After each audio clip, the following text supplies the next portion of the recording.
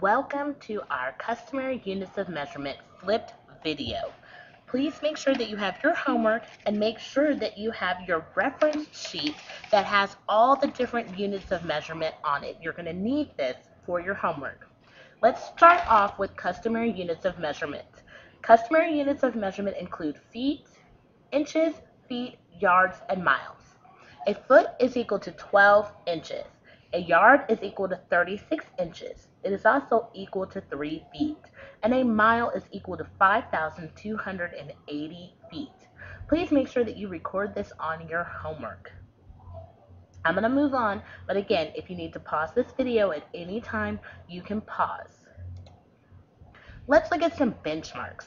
A benchmark for an inch is your knuckle, and you go knuckle to knuckle on your thumb. So if you look at this picture, you can see it's knuckle to knuckle on a thumb. Again, not everybody's thumb is the same size, and not everybody is the same size, so this is just a benchmark measurement. A benchmark for a foot is your forearm, and if you look at this picture, you can see a foot, and it's this part of your arm. So that's a benchmark measurement for a foot. And for a yard, it's from your hand to your shoulder, and that's a yardstick. So you can see that that's the benchmark measurement for a yard. For a mile, that's something that you're going to have to get into your car and drive a far distance. So if you're thinking about miles, think about how far you have to drive. Let's move on to units of capacity. Make sure you fill this in on your homework. Customary units of capacity include cups, pints, quarts, and gallons. There are 2 cups in a pint. There are 2 pints in a quart. And there are 4 quarts in a gallon. And if you look over here at our example, I have a big giant G. G stands for gallon. And you can see the 4 quarts in the gallon, and you can see the 2 pints in each quart and 2 cups inside of each pint. Now, if you want to count them all, you can count and see 2, 4, 6, 8. There are 8 pints in a gallon. And if you count the cups, it's 2, 4, 6, 8, 10, 12, 14, 16 cups in a gallon. If you want to draw this on your homework, you can. It's a great tool to have to reference. Okay, let's move on. I'm going to talk about how to convert. If you're going to convert from a larger unit of measurement to a smaller unit of measurement, that's horse to fly. So, horse to fly means to multiply. If you're going from a larger unit of measurement to a smaller unit of measurement, you are going to multiply. For example, if you're going from feet to inches. Let's look closer. I have feet here. I know that there are 12 inches in 1 foot, but here I have 5 feet. So if I take 5 feet, I multiply them by the 12 inches in 1 foot. That equals 60. So there are 60 inches and 5 feet. Let's go on to yards. If I look here, I have 3 yards, but I know that there are 3 feet in every 1 yard. So I'm going to take the 3 yards that I have, multiply by the 3 feet in every 1 yard, and that equals 9. So there are 9 feet in 3 yards. Again, I have yards again. So let's look. I have 2 yards, and I have feet again. So I want to know how many feet are in 2 yards. So I know that there are 3 feet for every 1 yard. So I take 2 times 3, and that's 6. So there are 6 feet in 2 yards. Let's move on to capacity.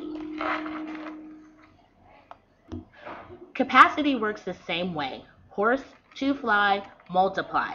Bigger unit to smaller unit, multiply. So, how many cups are in a pint? Well, there are 2 cups for every pint. So, now I have 4 pints, but I know that there's 2 cups for every 1 pint. So I take 4 times the 2 for 1 pint, and that's 8. So there are 8 cups in 4 pints. Let's move on to quarts. I know that there are 2 pints in every quart, I have 3 of them though, so I have to multiply that by the 2 because there are 2 pints in 1 quart, but I have 3, so I have to multiply that, and that's 6. So there are 6 pints. There are 6 pints in 3 quarts. Now let's go on to gallons. I have 6 gallons, but if I look at my sheet, I know that there are 4 quarts in every gallon. So I'm going to take the 6 that I have, multiply it by the 4. 6 times 4 is 24. So there are 24 quarts in 6 gallons. Now I'm going from quarts to cups. Here's where it gets complicated. I know that there are 4 quarts that I'm working with, okay? But I can't go from quarts to cups. So first I have to go from quarts to pints. Then I can convert from there. So there are 4 quarts, and I know that there are 2 pints in every quart. So I'm going to do 4 times 2 is 8. Then from there, I know that there are 8, that I have 8 pints. So I'm going to write pints right here. Then I'm going to take the 8 pints that I have, and I know that there are 2 cups for every pint. So I'm going to do 8 times 2, which is 16 cups. So there are 16 cups in 4 quarts, but I had to go from quarts to pints, and then pints to cups. Now it's time to do the opposite type of conversion. We're going to use division because division is the opposite of multiplication. If you're going from a smaller unit of measurement to a larger unit of measurement, you are going to divide. So that would be fly to horse, divide of course. So we're going to go with inches to feet first. So I have 48 inches. I know that there are 12 inches in every foot. So I'm going to take 48 divided by how many inches are in a foot, and that's going to give me 4. So there are 4 feet in 48. 48 inches makes 4 feet. Let's go on to feet to yards. So I have 12 feet. I know that there are 3 feet for every yard. So how many yards can I make? Well, I take 12 and I divide that by 3. 12 divided by 3 is 4. So 12 feet will make 4 yards. Let's go on to 29. Now 29, it gets a little complicated. How many times can I do 3? Because there are 3 feet per 1 yard. How many times can 3 go into 29? Well, that's 9 times, but you're going to have some feet left over. So it's 9 yards with 2 feet left over. So 9 yards, you can make 9 complete yards and have 2 feet left over. Here's a really complicated one. I'm going to do 216 inches. And I'm going to convert that to yards. But first, I have to convert it to feet because I can't go from inches to yards. So I know that I can go from inches to feet. So 12 goes into 21 one time. And that leaves 96. And 12 goes into 96 8 times. So that gives me 18 feet. And now I have to take 18 feet and divide it by 3 because there are 3 feet for every yard. So 18 divided by 3 gives me 6. So there are 6 yards. With 216 inches, I can make 6 yards. That was a really tough one. Now let's go on to capacity. Again, if you have a smaller unit to a larger unit, fly to horse, divide of course. If you're going to go from a smaller unit of measurement to a larger unit of measurement, you're going to divide. For example, if you're going from feet to yards. So let's start with cups. I have 8 cups. Now how many pints is that? Well, I know that 2 cups makes a pint. So I'm going to do 8 divided by 2, and that's 4. So 8 cups makes 4 pints. Let's go on to 16 pints and how many quarts? Well, I know that there's 2 pints for every quart. So I'm going to take 16 and divide that by 2. So 16 divided by 2 is 8. So 16 pints will make 8 quarts. Now I'm going to go to quarts to gallons.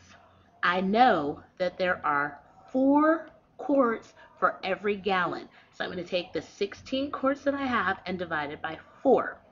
16 divided by 4 is 4. So 16 quarts will make 4 gallons. You're really going to want to know this whenever you start making things like Kool-Aid and you can't find some measuring cups. This is going to be very helpful. Okay, let's go on to cups to pints. So I have 7 cups, and I know that there are 2 cups for every pint. So I'm going to take 7 and divide it by 2. But wait, I can only make 3 full pints, and I have 1 cup left over. So that's 3 full pints and 1 cup is left over. Last one, I'm going to go from cups all the way to quarts. But here's the problem. I can't go from cups to quarts. So first I have to go from cups to pints. So I'm going to take 12. And I know that there are 2 cups for every pint. So 12 gets divided by 2. 12 divided by 2 is 6. So that gives me 6 pints. Now I'm going to go from pints to quarts. I know that there are 2 pints for every quart, so I'm going to take 6 and divide it by 2. 6 divided by 2 gives me 3. So there are 3 quarts. For 12 cups will make 3 quarts. So please watch this video as many times as you need to. Please pause and rewatch anything that you need to watch. And again, if you have any questions, please come and ask either one of us, myself, Miss Hearn, or Mrs. Drake, and we will gladly help guide you. And again, there will be a quiz over this on Friday. So if you don't do well on the quiz, it's not the end of the world. That's okay, because we're going to reteach this all week.